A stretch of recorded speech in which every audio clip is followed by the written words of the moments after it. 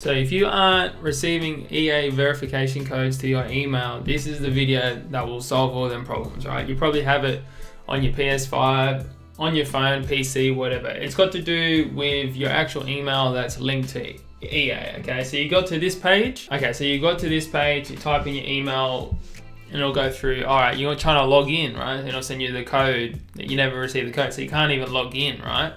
So you can't log in to even change your email. That's the problem. Even if you change your password, it's not gonna matter. They're gonna try to send you the code, right?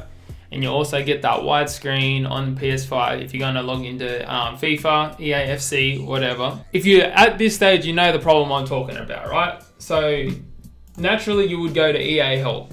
That's not gonna help you, right? All these, I've been through all these, none of these are gonna help you. What you're gonna need to do is go into Google, type in EA Chat with us.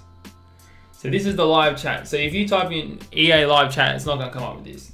I'll put the link in the description that you need to go, so you can go straight to it. So you go, I need help logging into my EA account. You'll click on this, it'll load in. You get to this part, you can't log in. So you're gonna have to continue without login. This is the chat with us, right?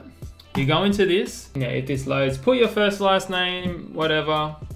PS5, PC, it's your EA account. So all these will be fine. So that's pretty much, you go in there, you explain your problem. That's the actual live chat that will actually help you, right? So that's the end of the video. But if you wanna, this is what happened to me. So this is what happened to me, this will work with me. So I'll tell you this so you can kind of use what I'm saying to get through your chat easier.